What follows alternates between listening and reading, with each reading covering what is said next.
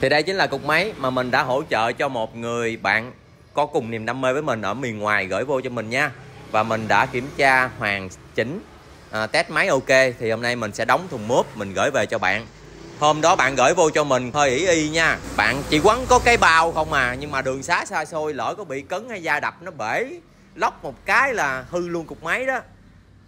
Quá trời ỷ y luôn.